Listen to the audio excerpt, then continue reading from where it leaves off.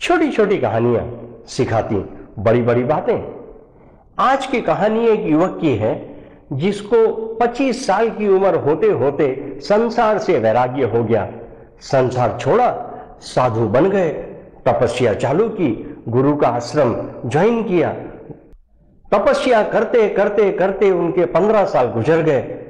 15 साल कठिन तपस्या की और 15 साल की कठिन तपस्या के बाद उनको शक्ति मिली कि पानी पर वो चल सके। एक दिन उन्होंने पानी पर चलते चलते नदी पार की और बहुत खुश हुए अपनी शक्ति पर, और अपनी शक्ति पाने की खुशी में दौड़े दौड़े गुरु के पास गए और गुरु को हाथ जोड़ करके कहा, गुरु जी गुरु जी गुरु जी, मेरी कठिन साधना का फल मुझे मिल गया। अब मेरे पास इतनी शक्ति आ गई है कि मैं पानी पर चल करके नदी पार कर सकता हूं।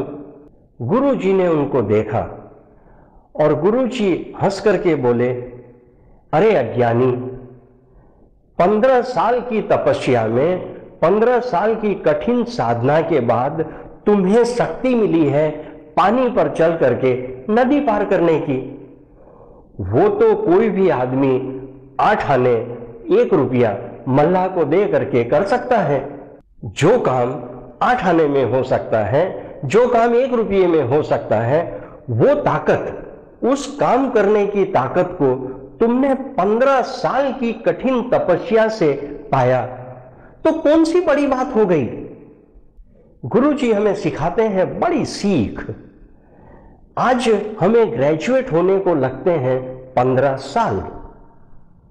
अपने आप से हम एक सवाल पूछें, क्या ग्रेजुएट होने के बाद हमने जितना सीखा, जितनी काबिलियत हमने अपनी बढ़ाई, उसके लिए 15 साल जरूरी थे क्या? क्या हम ये ज्ञान, ये स्किल, ये मानसिकता 15 साल से कम में नहीं बना सकते? ये प्रश्न शायद हमारी आंखें खोलेगा।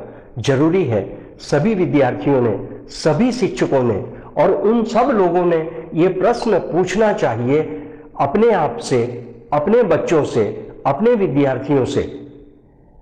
ग्रेजुएट होने में 15 साल जो लगे, वो लगने जरूरी थे क्या? अगली कहानी में हम फिर मिलते हैं। धन्यवाद, नमस्ते, थैंक यू।